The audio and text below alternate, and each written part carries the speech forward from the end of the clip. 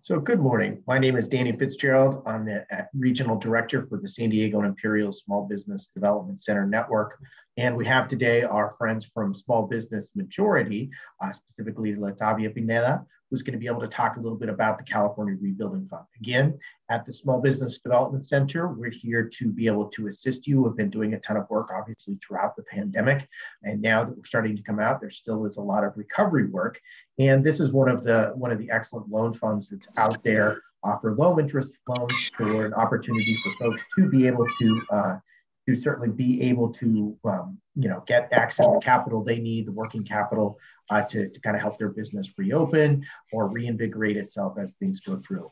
At the SBDC, we're here to kind of help you navigate this fund as well as any other programs, as well as traditional capital, starting your business and so forth that's out there. And you certainly are able to reach us, and I'll put our website again in the chat box. But again, my name is Danny Fitzgerald, and really excited to be able to have Latavia on today to be able to talk about the California Rebuilding Fund. So Latavia, it's all up to you. Thank you so much, Danny, and thanks for having us today. Really excited to be here with you all to talk a little bit about the California Rebuilding Fund. Like Danny said, this is a low interest loan product available to those businesses in California who have been negatively impacted by the pandemic. Just a quick introduction. My name is Latavia Pineda. I am the Southern California Outreach Manager for Small Business Majority. So I work with all of our great business owners throughout the state of California, specifically in Southern California. If you're not familiar with Small Business Majority yet, we are a national education and advocacy nonprofit that focuses on empowering America's small business owners and the self-employed to ensure that you have the tools and knowledge that you need to contribute to our thriving and inclusive economy. We have a network of more than 85,000 businesses who are able to access all of our tools and resources completely for free. We have offices across the nation. We have 8 different offices, and we're able to serve business owners from a wide range of backgrounds. And like I mentioned, we do advocacy and education. And on the advocacy side of things, that means providing policymakers with the research that we conduct to make sure that they are making policies that benefit you all. We also are constantly in communication with media outlets who are looking to speak with small business owners to make sure that we are really uplifting that true voice of America's small business owners. Lastly, we do lots in the realm of education and resources, specifically in the issue areas of access to capital, entrepreneurship, healthcare, workplace benefits, and taxes. On the education and resources side, we do a great amount of webinars and seminars, as well as all of our work on social media to make sure that you all are able to stay connected with us. And you can find all of our educational resources on venturize.org, which I'll show you guys at the end of today's webinar. Getting started with the meat of today's conversation about the California Rebuilding Fund.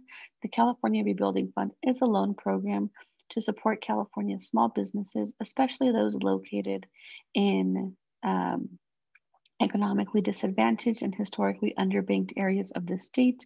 The loans are flexible, transparent, and are designed to help businesses access capital and advisory services that they need to get through these challenging economic times. So a little bit of context for why this program exists. So prior to the pandemic, we did a poll that showed us that 90% of small businesses said that the availability of credit was a problem to them. Now, this was before the severe economic impacts of this pandemic. And we know that this is a problem because the availability of capital is crucial for small businesses to start up, survive, and grow. So without capital, these 3 things become very challenging and if not impossible for business owners. We also know that only 18% of small businesses ever access a bank loan. So this is a very small percentage of folks who are able to go into a bank, apply for a loan, go through the underwriting process, and get approved for a loan through a bank. And oftentimes when we think about lending, the first thing that comes to mind are banks. But as we can see, small businesses are not able to access bank loans at a rate that would be desirable. And we also know that post-recession, small businesses struggle to access capital even in greater amounts. So we're definitely seeing a great demand, a great need for products like the California Rebuilding Fund that offer low cost, low interest loans to small businesses who just need that working capital to make it through these tough times, to maybe help with the pivot, to help with the readjustments for kind of this new time that we're in. So who created this program? This was kind of a program that was able to become reality thanks to the CASE Task Force, which stands for the California Association for Small Enterprises. And this is a small group of volunteers from a variety of backgrounds, including legal, nonprofit, and philanthropy. This group was established to address the lending disparities experienced by small business owners, often micro businesses, business owners of color, women, and marginalized and rural business owners.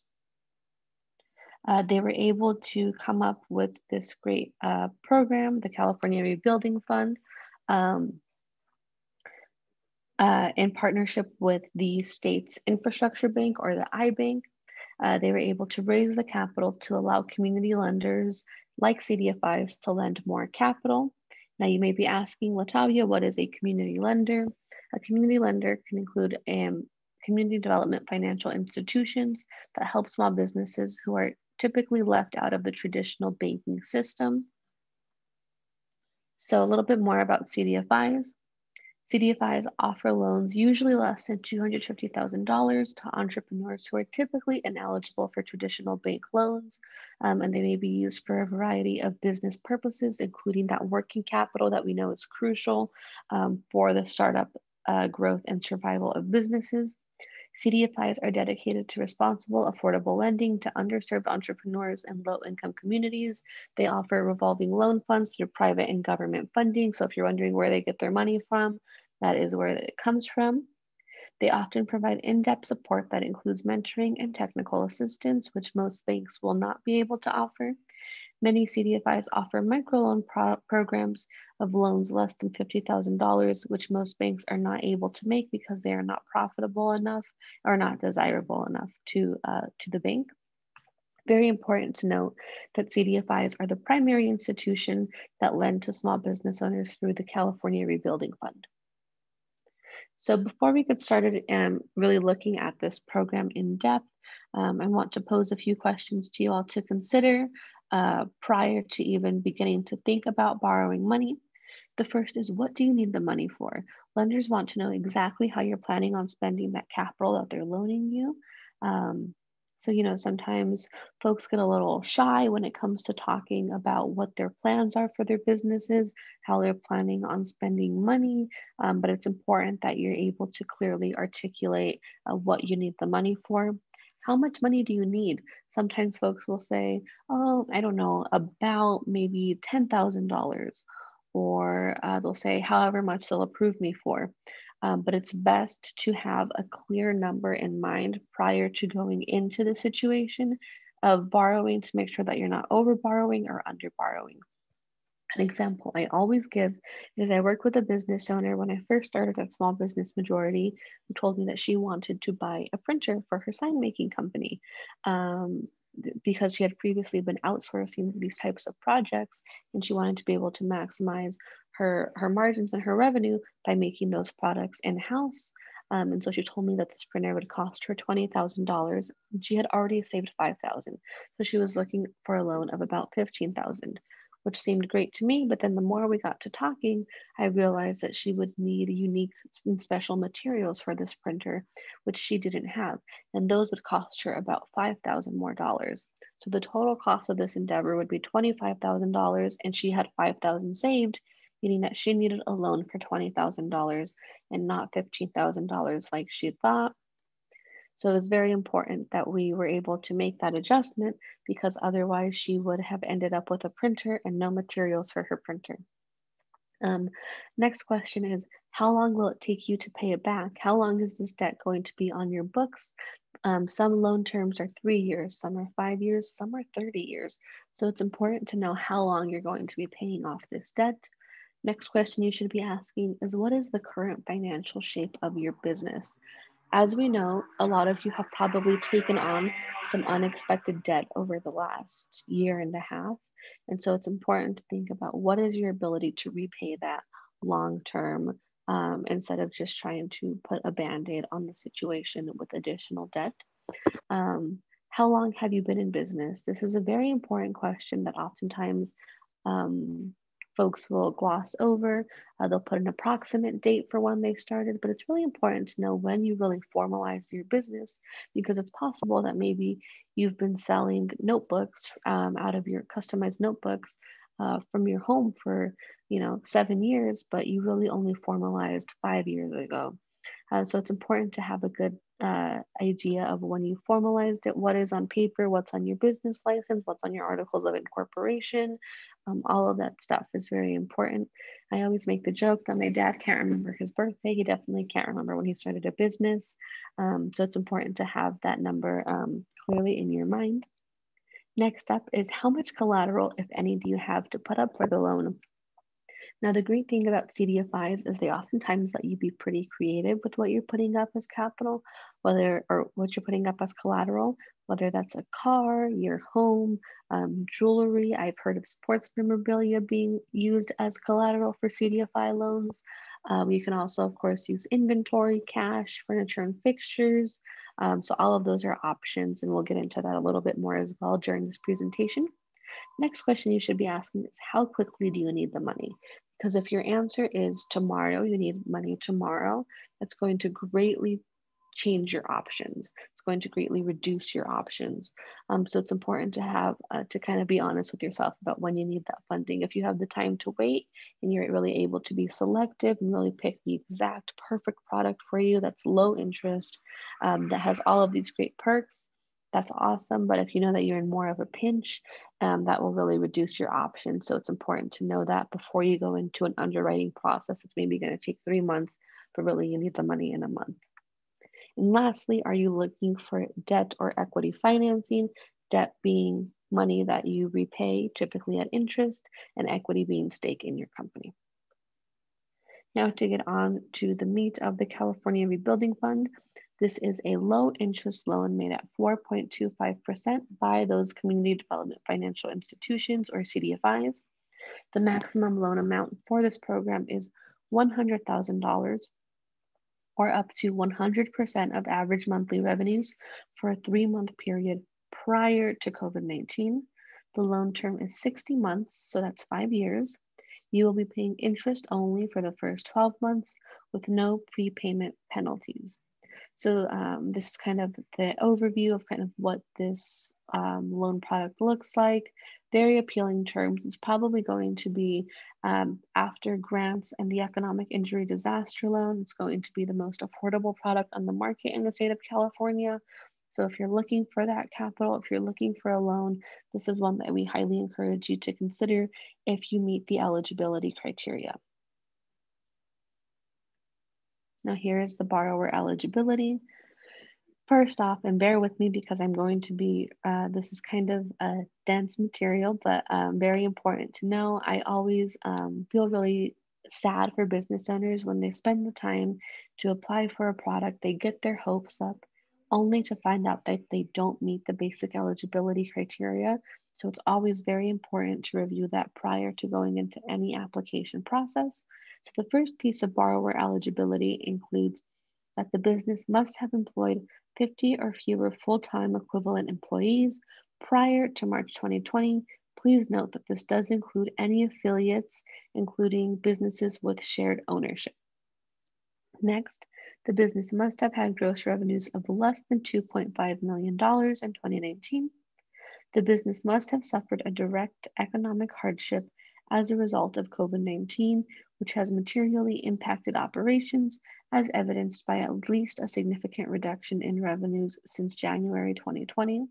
The business must have returned to or sustained for at least a 1-month period at least 30% of pre-COVID revenues relative to a similar period in 2019. This is the piece of eligibility criteria that tends to get folks the most for this program. And basically what it means is that for at least 1 month of 2020, for example, or 2021, you must have sustained or returned to 30% of your pre-COVID revenues for that same month in 2019. So let's say that you did $10,000 in revenues in January 2019. So then you must have done $3,000 in January of 2020, for example. Next up, the business must have demonstrated positive net income in 2019, meaning that you must have been profitable in 2019 and not reported more losses than you did revenue. The business must have been in operation since at least June 30th, 2019 and be operating at the time of application. So sometimes what we'll hear is, you know, like I did shut down my business. I kept my business license, but I shut it down in 2018. Now I'm thinking of reopening it. Can I apply for this product? Unfortunately, the answer would be no, because you would have to have been shut down as a result of the pandemic. Next, the main office or headquarters of the business must be in California, and the loan must be used to support only a business's California operations. Hence the California Rebuilding Fund name, got to be in California. Some documentation that you may need. Now today we'll be going through the pre-application for this product. And at the time of submitting your pre-application, you don't have to submit any paperwork, but in subsequent steps, you may have to provide all of or some of these documents. First being the schedule of ownership, which includes the personal information and percentage of ownership for all owners with more than 20% ownership of the business. You probably will have to present an executed attestation certificate, which will be given to you by the lender for you to sign. Next would be bank statements or other proof of revenue, just to show that you are a business that is operating and has funds coming in. Next would be your 2019 federal tax documentation. So this would be your 2019 tax returns. A personal guarantee, if applicable. Not all of the lenders in this program are going to be asking for a guarantee, but some of them probably will be. Evidence of the organization's legal formation. This would include your articles of incorporation, your business registration, etc. Now, there are some ineligible industries for this program. This includes businesses that are not, this includes firms engaged in activities that are prohibited at the federal level or applicable law in the jurisdiction where the business is located or conducted. Businesses engaged in speculative activities that develop profits from fluctuations in price rather than through normal course of trade. Facilities primarily used for gambling or to facilitate gambling, and firms engaged in primarily lobbying activities. This is pretty standard for most programs like this, wherein these types of industries would not be eligible to apply for the California Rebuilding Fund. So now you're saying, okay, Latavia, you've given us a lot of information about this loan program. How do we actually find more information? How do I apply? It's an excellent question. And what you'll do is go to caloanfund.org, and there you'll be able to see a web page that looks similar to what is on the left-hand side of your screen, where there'll be an overview, loan terms, business requirements, frequently asked questions, resources, and your pre-application. Prior to clicking on that pre-application, I do encourage you to do research and look at the other tabs on this website, such as the business requirements and the frequently asked questions. As part of the pre-application, you will be asked to answer a short set of questions about your business. You will also be able to receive high-touch, hands-on support that will ensure that the business is able to navigate the process, and that would be provided by a small business development center or a women's business center, for example, similar to the work that Danny and all of his great colleagues are doing at the San Diego and Imperial SBDCs. All right, so getting on to some of those questions that are in the pre-application, we're gonna go through the whole thing today. I'm going to explain each question, so feel free to take notes. But if you're not able to take notes, don't worry. We're always available to assist. The first question is, How much do you want to borrow? And then as you can see, there are some small letters, and I encourage you to read the small letters for every question on this pre-application. Here it says, loans are available to you in the amount of either $100,000 or up to 100% of the business's average monthly revenues for any 3 months prior to the COVID-19 pandemic outbreak, whichever is less. Please do not request more than $100,000.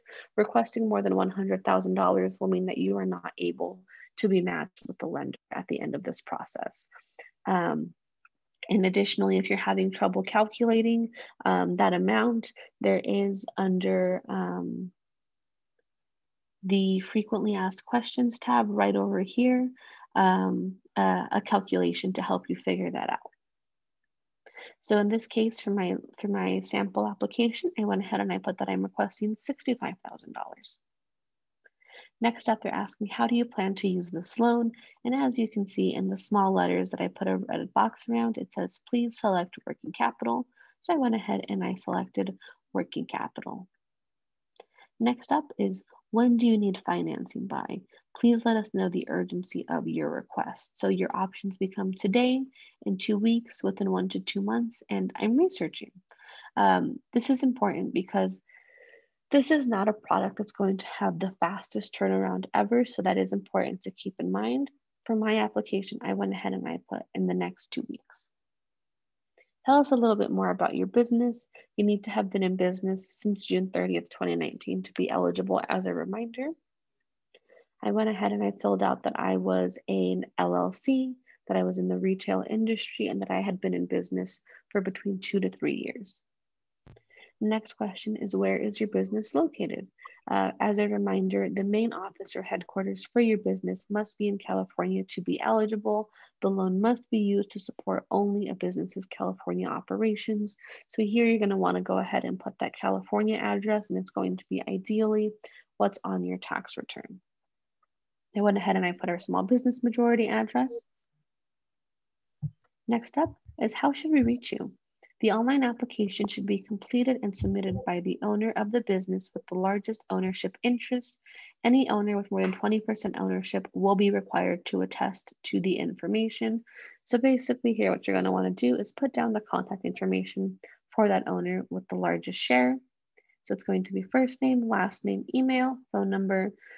How would you like to be contacted, and what time of day do you prefer? If you know that you're more available in the morning, if you know that you're more available in the afternoon once the kids have gone to school, maybe in the evening once you've come home from the store, etc., just go ahead and feel free to put that down appropriately. What was your total revenue last year, and last year being 2019? Applicants must have realized gross annual revenue less than $2.5 million in 2019. I went ahead and I put that my 2019 revenues were between $100,000 and $250,000. And the next question is, did you earn a profit last year? It's a yes or no question. And as a reminder, one of the eligibility criteria for this program is that you must have been profitable in 2019. So I went ahead and I put yes for this question.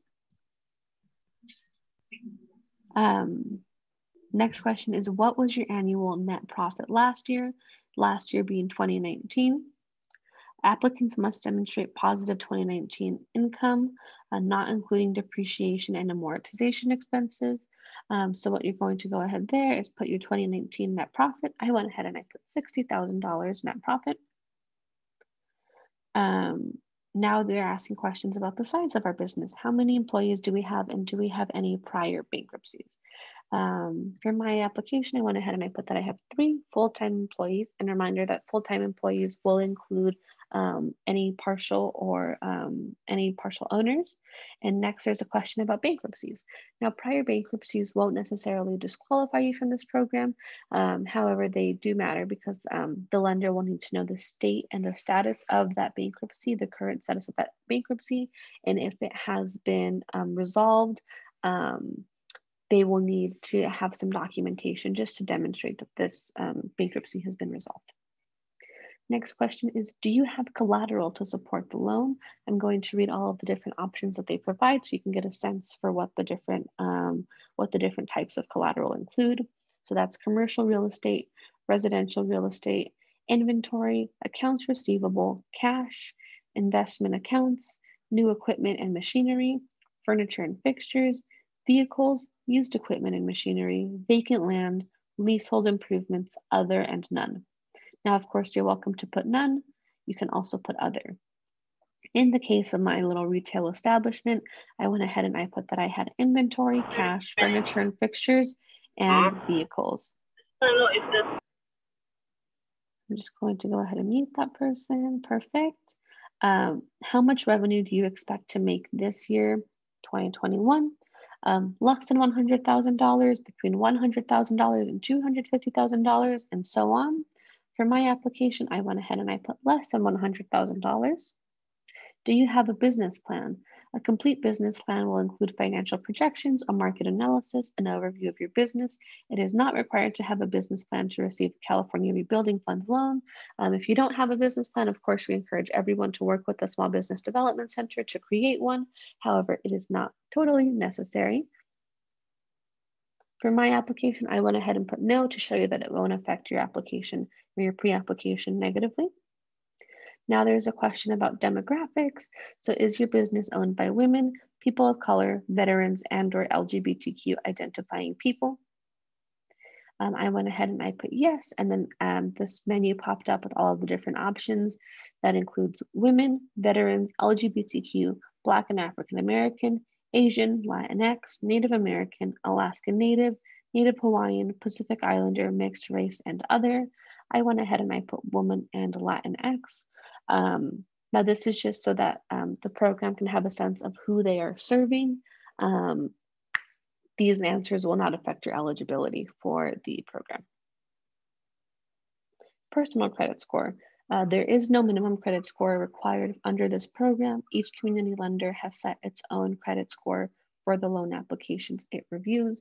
I went ahead and I put 640 to 659. And you, of course, are welcome to put whatever applies to you. Important to note that there is no credit pull at the time of submitting this pre-application. However, if you are matched with a lender and proceed to go through with the application process, you will have to have your credit checked. All right, that was the final question for this application. And as you can see, I was matched with a great lender in our community known as Opportunity Fund. And then I really want to bring your attention to the left-hand side, this gray box.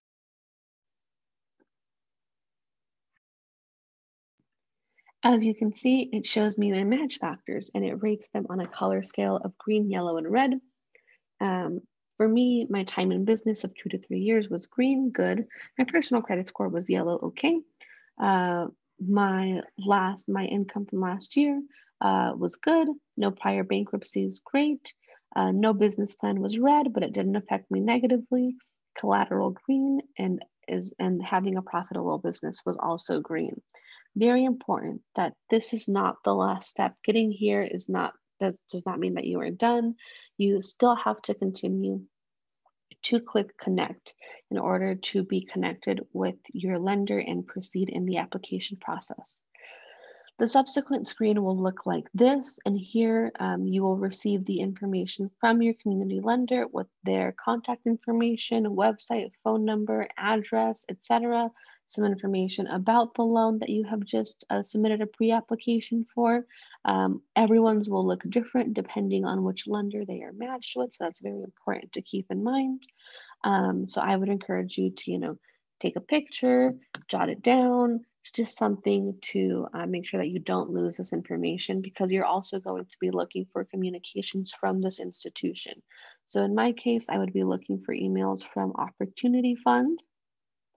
In your case, it may be Accessity or another lender in your area. So what if I don't qualify? Not everyone is going to qualify for this loan, either because your business wasn't profitable or because potentially of any other number of reasons, maybe industry, for example. So ineligible applicants will be matched with a technical assistance provider, either a small business development center, a women's business center, or a SCORE mentor to help them get loan ready, or to find another affordable loan product that is better suited to their business. So I know, for example, Working Solutions, which is a lender that's working with this program, you may not be able to qualify for the California Rebuilding Fund at that 4.25% interest, but maybe you can qualify for their loan that's at 5% interest. So just a little bit higher, but with different eligibility criteria. So don't be discouraged if you're not able to get a match. We would encourage you to connect with those technical assistance providers that pop up at the end of the process, to connect with them and learn about your other options. And of course, important to note that not all applicants will be eligible for this loan product.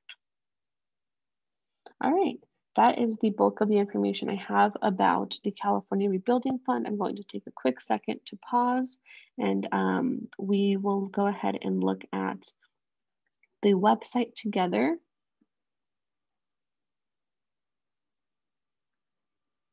So then here we can see caloanfund.org. I'm going to go ahead and hit enter.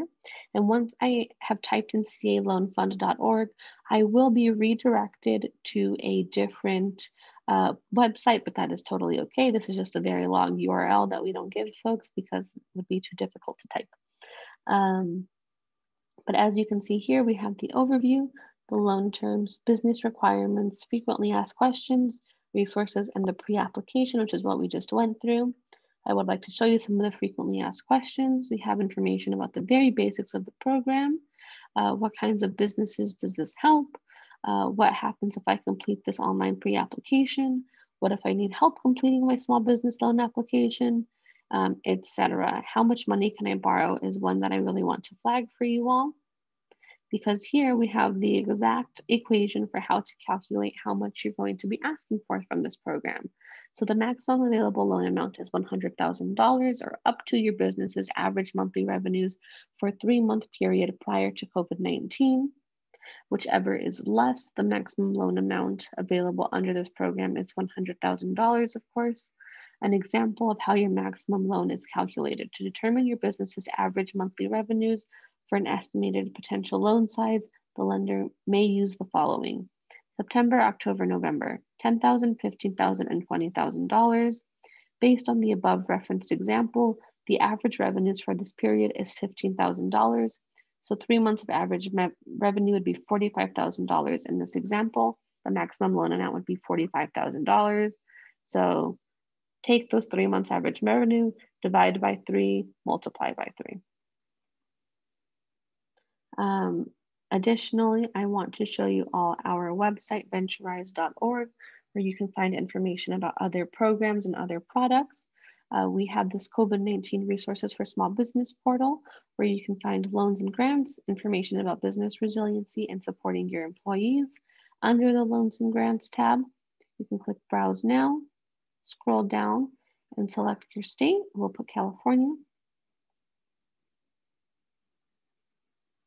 And then a range of options come up. The first being the California Rebuilding Fund, which we just discussed. The Founders First Job Creators Quest Grant for those of you in San Bernardino and Riverside, and possibly Imperial, it's Orange, apologies. So it's San Bernardino, Riverside, and Orange County. The Small Business Debt Relief Grant Program in San Francisco, the Oakland Black Business Fund, etc. So there's a range of options on there of emergency capital that you may qualify for. I'm going to take us back to our homepage to show you how to locate some information about loans and assistance. So if you're looking for assistance, maybe you need a little bit of help completing your pre-application for the California Rebuilding Fund, we'll go to find assistance. Go ahead and type in our zip code here.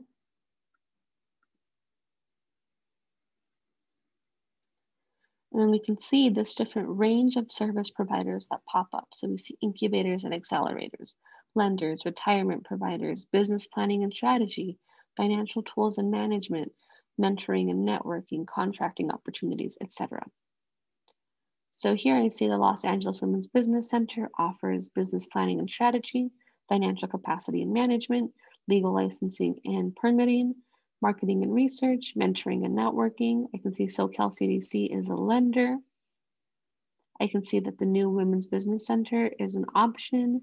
Managed Career Solutions has business planning and strategy, financial capacity and management, legal licensing and permitting, marketing and research, and they're also a lender. So maybe I've gone through a few of these, done some research, and I decided I really want to work with the Los Angeles Women's Business Center. Looks like they'll be able to help me apply for this California Rebuilding Fund, and then I'll be able to get in contact with them. Another option, if you're not able to be qualified for the California Rebuilding Fund, is to apply through another CDFI for a different loan product. And what you'll do in this case, what you can do, you don't have to necessarily do this, but you can select the state of California, find a loan, click submit, and this will take you to our Match Finder portal where you'll fill out a questionnaire, get matched with lenders, and assess your options. So it kind of cuts out some of that research time for you all. So I hope that's helpful. I'll go ahead and share a few more resources with you in just a moment. Just always love to flag that predatory lending is on the rise, especially during instances of economic hardship. So when those banks pull back funding a little bit and they're less willing to make those loans to small businesses, alternative lenders have stepped in and in some instances done a good job at filling that void. However, sometimes they offer high cost and short-term online funding options, which can be harmful to businesses if the interest rate is not affordable. Because this is a largely unregulated space, there has been an increase in predatory small business lending practices. So please be careful and mindful. That's why we encourage folks to use venturize.org to be able to refer to a group of vetted and trusted lenders. Additionally, if you're looking for information about understanding your credit, I always like to leave folks with some information about the 5 C's of credit to determine your credit worthiness. The first is character, which includes credit history, including repaying debts on time. Cash flow is next, whether you have revenue to repay the loan. Capital, how much of your own money do you have invested in your business? Collateral, property or assets that can be pledged as security. Conditions, which include outside factors such as industry, and these are the way that lenders will determine your credit worthiness. And if you're looking for more information about your business credit and your personal credit, you can go to nav.com/SBM.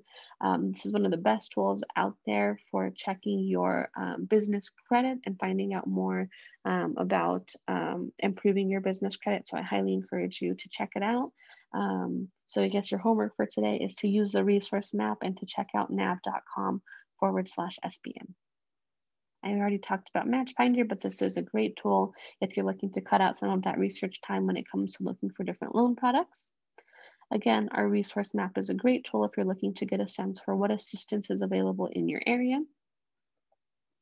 We went over our COVID-19 loans and grants portal where we have information about loans such as the California Rebuilding Fund and different local grants that are available. And now we have some time for Q&A. I think there is some stuff in the chat. Let's see. So sole proprietorships will be able to apply for this loan. I see that question from Angie. Can a business on sole proprietorship be able to apply for this loan? I'm the only employee. Yes, you are one full-time employee. Perfect. Personal collateral or business-owned collateral? Beth, that's a great question, and I think it'll depend on the CDFI and what they're looking for. Usually it's going to be personal collateral. Personal collateral is the most frequent way that collateral is presented in these options. So even if you are, for example, an LLC, you may be asked to put up personal collateral. Just kind of the way that that works. When is the start of the application? You could apply today if you wanted to. This program has been open for a few months now. And you can also feel free to take yourself off mute if you have a question. 501c3 nonprofits are not eligible because you must have been able to demonstrate profits in 2019. It's one of the eligibility criteria. So for that reason, nonprofits don't meet the eligibility criteria, unfortunately. Thanks for that question, Matt. We get that one pretty often.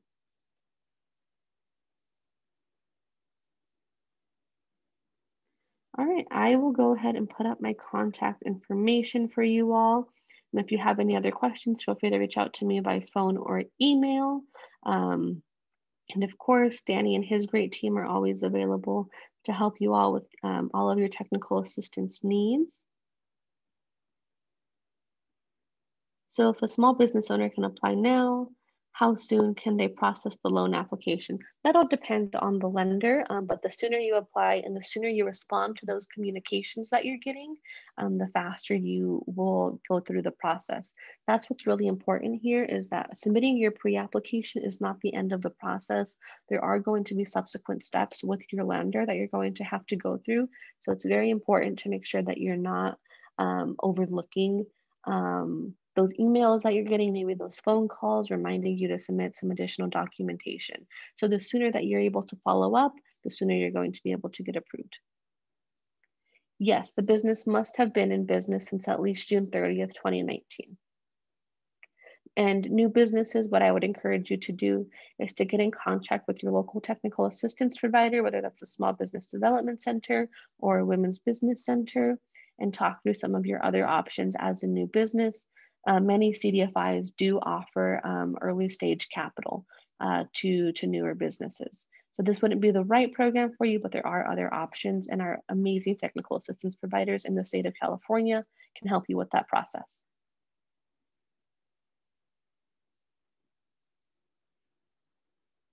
All right, I don't see any other questions. I'll go ahead and hang out for a few more minutes, but thank you all so much for attending today. And I hope that you had a safe weekend, and I hope that the rest of the week is pleasant. Thank you so much again, Danny, for having me. And it was, as always, lovely to be here. Thank you very much, Latavia. It's been great having you. Appreciate you answering the questions. And again, there's a lot of different resources that are still out there, and certainly she showed ways that is. I did put the information in chat for referencing and finding the Small Business Development Center. So if there are any other questions, we'll go ahead and wrap up, and I will be sending out a recording to everybody as well. So thank you. Thank you. Thank you.